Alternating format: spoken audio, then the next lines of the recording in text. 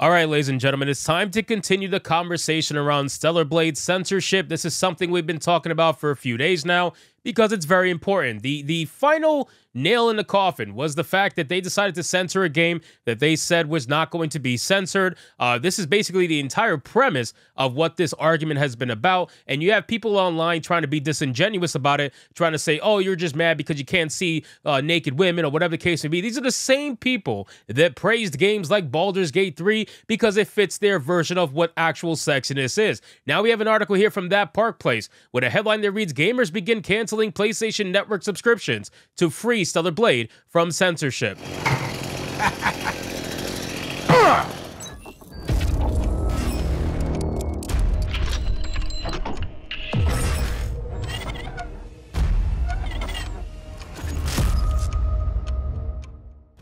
Now, again, ladies and gentlemen, the fact that people are actually canceling their PlayStation Plus subscriptions, is this going to make Sony broke? No, obviously not, right? Like, we know that. Is this going to hurt their bottom line? Probably not. We know that. But is this going to cause a ripple effect in the gaming industry that's going to make certain publishers, certain developers a little more wary about maybe what they decide to do in the future?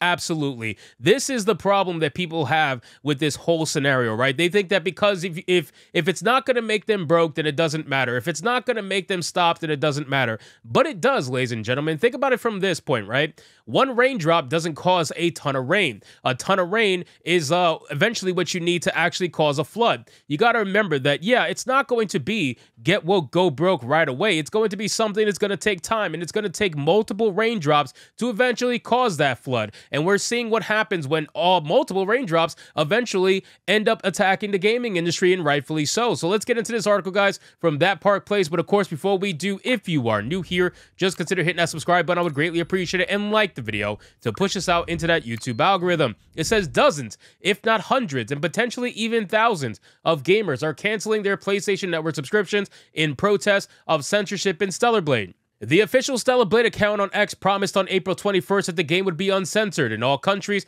when it was released. The account posted Stellar Blade offers the same uncensored version in all countries, including the Japanese version. Now, I want to be very clear. I said this on Saturday Night Hypnosis recently. If you guys missed it, go check out that stream that we did with Eric July where we talked about this. But it's very important to realize that Stellar Blade, or Shift Up, I should say, is unable to make any public statement without Sony's knowledge. We know that to be true. So Sony literally had to say, hey, this is perfectly fine to put out there, go for it. So a lot of people are saying, well, maybe Shift Up didn't know that Sony was going to censor the game. Get the fuck out of here with that nonsense. They absolutely knew that Sony wanted the game censored. They absolutely knew that what they were putting out there was not true, but they still tried to lie about it anyway. I have another video talking about what the director said, so make sure you guys go check out that video later today. It's going to be very interesting. They are all lying. Every single one of them are lying, and this statement right here is the reason why this entire thing is a big deal to begin with. Had you not put out this statement, nobody would be going crazy as much. The fact that you are lying to people and then you're gaslighting them and telling them that this was the version it was always meant to be,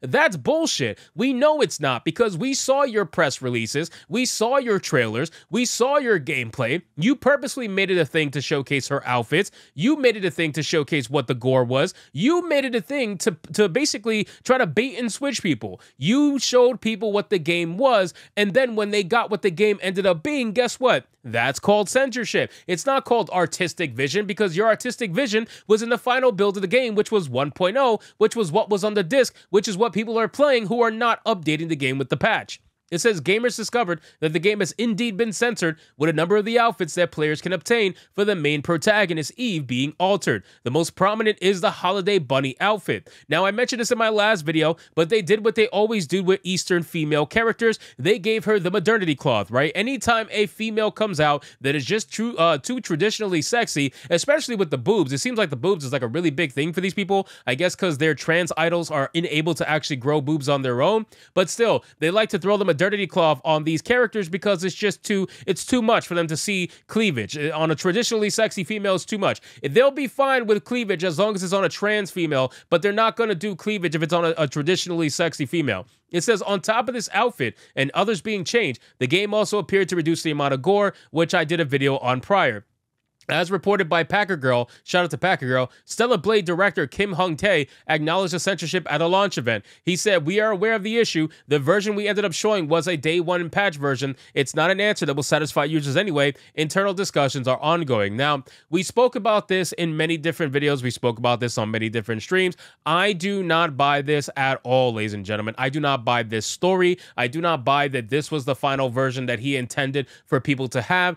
The entire narrative around Stellar Blade from the developers themselves was that they were not going to make the game for the vision of the West, right? They literally came out and said that they're not trying to design this game for Western audiences. They're not trying to censor the game for Western audiences. They're not trying to do anything other than their own vision. And then all of a sudden, we have proof that that is not the case. Your vision was what you were showcasing while the game was in development. Your vision was what you were using to try to bait people into the game to buy them. And now that people have bought the game and pre-order the game, now you're going to say, oh yeah, the day one patch is coming out. Yeah, that was the total vision that we had for the game. Get the fuck out of here. That is such gaslighting nonsense. And unfortunately, it looks like Stellar Blade's shift up is absolutely compromised. Let's see what this video actually showcases. I don't think I watched this. Hold on, let's see. 다시 할 수 있는 방법을 생각하고 계신지 아니면 이런 이슈를 혹시 지금 알고 계신지는 한번 좀 물어보고 싶었습니다. 예, 당연하게도 이 이슈에 대해서 인지를 하고 있습니다.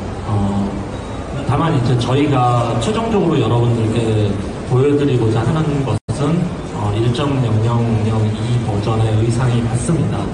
그래서 그게 최종 프로덕트라는 것을 확실히 말씀드리고 싶고요. 다만 이제 이것이 어쨌든 유저 여러분들을 완전히 납득시켜드릴 수 있는 답변은 아니기 때문에 지금 현재 그것에 대해서 내부에서 논의 중입니다. 그래서 조만간 한번 그 부분에 대해서 말씀드릴 수 있는 기회가 있을 거라고 생각합니다.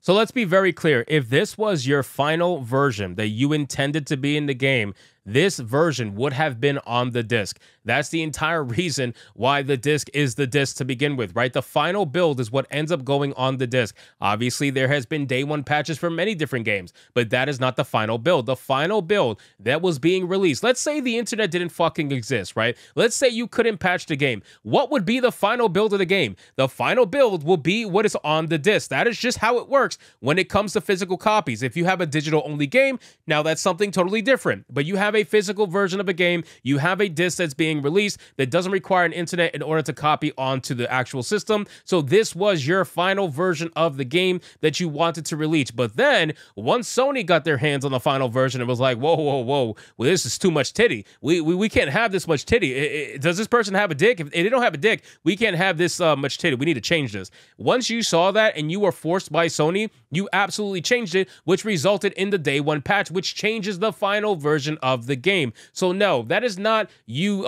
showing your final, idea of the outfits. Let's be real, ladies and gentlemen. Shift Up, even if they could be honest with themselves for a second, they would not be able to do so. It would be against the contract that I'm sure Sony has them locked by. They can't tell you what the truth is. So you could tell just by actions, fuck the words, you could tell just by actions that they absolutely censored this after the fact because they were getting forced to by Sony. Sony's their publisher. They got to play ball. They got to play game. And knowing that Shift Up is going to be trying to go public soon, they absolutely are hoping that this game is a win. So that way their stock is as high as it could ever be when they finally go public. So anyway, guys, thank you so much for watching this video. I hope you did enjoy it. And if you did, consider leaving me a subscribe. I would greatly appreciate it. Don't forget to like the video, comment, let me know what you thought, and I'll see you guys on the next one. Hypnotic out. That's a lot of damage.